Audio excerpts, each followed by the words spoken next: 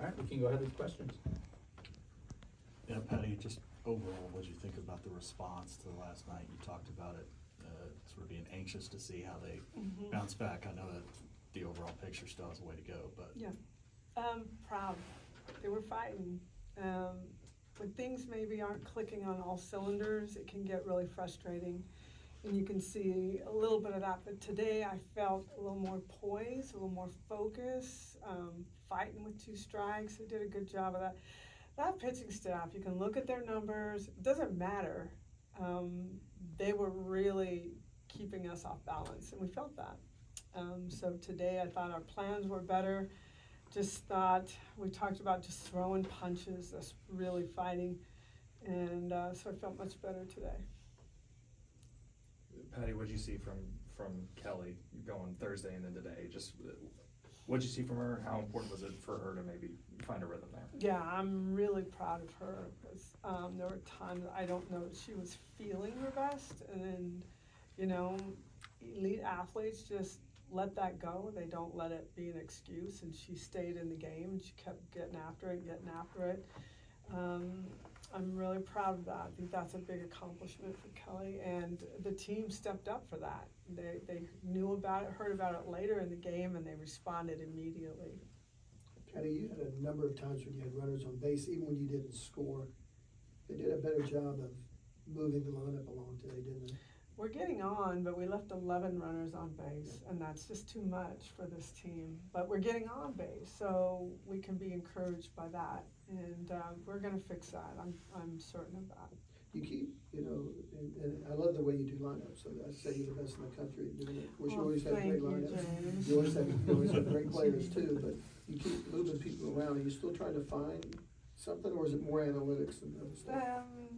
I think you're starting to see a little bit more consistency, but it has a lot to do with analytics, matchups, or maybe what somebody's doing over the weekend and putting them in a place that might feel a little more comfortable for them. And I think Brito's a great example that she found her groove there, and she was right in the right space, right in the right place today. Alyssa, kind of walk us through your at-bats. What was kind of going through your head in those situations with runners on? I think today I really wanted to make adjustments as far as taking away the off-speed. I knew that was something that they were consistently going to against me. So honestly, just digging in and finding an elevated pitch was what I was wanting, and just hitting it hard, not trying to press or do too much, and just let it come as it is. How did you balance that? We talked about it yesterday, you weren't here, but wanted to have a fight, have a response, and simultaneously not pressing to still let the game kind of come to you. Yeah. I think we just needed to kind of have a reminder of who we were.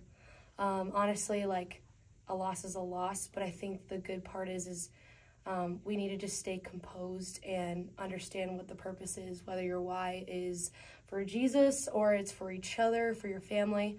But I think, like, these moments when we have hiccups are good moments when I feel like the Lord is, like, kind of grounding us in those moments and just allowing us to see the bigger picture, and that it's just a game, and then we can come together and have more freedom in that. So I think that was honestly the shift. There was no outcome change, because if we pressed on outcomes, then we would honestly never get what we truly want. So they're never satisfying. But I think the team did a really good job of just being who we were and getting back to that space, because we kind of lost ourselves for a little bit there, but had to get grounded again.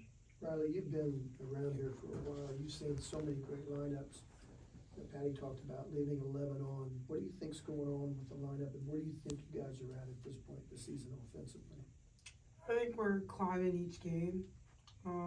Offensively, I think we just got to take baby steps, don't look forward, look right now. And I felt today, we were fighting each pitch.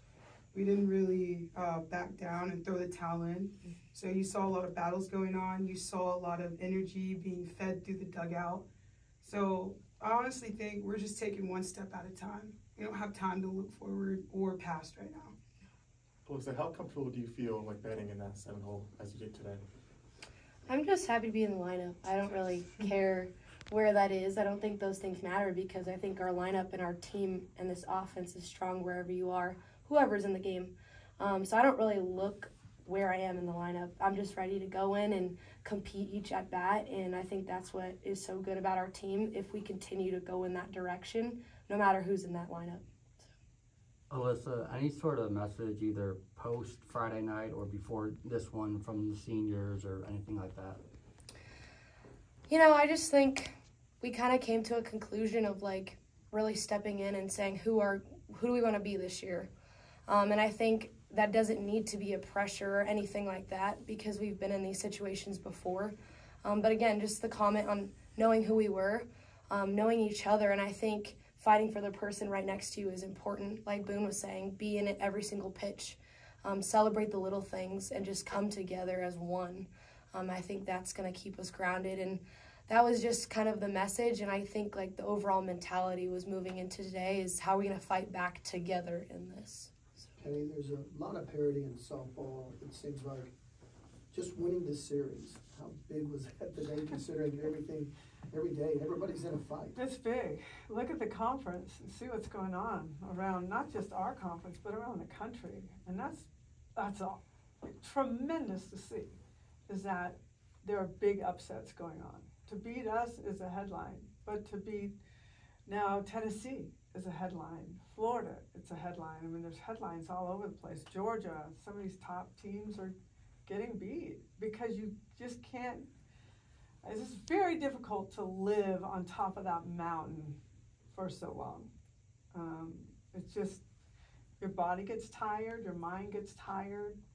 There's a lot of things that can break down on you. So it's a grind, and that's what you try to get out of your team is just fight through it, and then try to get them rest and recovery, because it is 3 days of, I mean, that game yesterday felt like it took 10 hours. It just took, the games just are, we're on our feet. Maybe we're not running constantly, but we're standing on our feet a lot. So you just gotta fight. It is what it is, but there's parity everywhere, and that's really exciting for our sport. Patty, what's stood out to you about Kenzie's approach at the plate since she's come back? I think extended her hitting streak to 10 today. And focused. Sometimes when you are out and you are just really kind of crushed that you're not in helping your team, when you get the opportunity to come back, all you want to do is make it right. And so you get a different perspective when you're sitting out for 2 or 3 weeks. And kudos to Rylie Ludlam, who's been absolutely outstanding. And it's allowed Hanson to come back at the right time, not too quick. And today, she had a little something in her knee, or maybe it was last night. It was uncomfortable there for a second, and I just wanted to get her off her feet. She needs that. Catchers do a lot of work back there. So to tag team those guys were great, and I think Hanson's just so happy to be back with her team and contributing. Good time for 2 more. Rylie, what did it mean to you to have that type of recognition from the fans in Oklahoma today? I think it's pretty awesome. Mainly though, today I was so focused on being like so all in with my team that I always get lost in that stuff. So I try to get the audience out to realize like having this atmosphere is amazing, and it reminds me of Texas sometimes when we went and played there. So being able to just be so focused on my team while having everyone yelling Boone. It's sometimes I think they say boo. I don't really think they are saying my last name, but yeah, I think it's just pretty cool and really, really cool to play in, especially at Lowe's Field. Bradley, do you remember the first time that you consciously heard that chant? No, I don't. Was it weird to you? Start not really. I think it was at World Series. I don't know though. Did someone have to tell you it was Boone, or did you think it was Boo? I thought it was Boo at first, yeah. but then I realized, like, it's my last name. Why would they be doing that? Yeah. Awesome. Thanks, everybody. Thank you, guys. Appreciate it.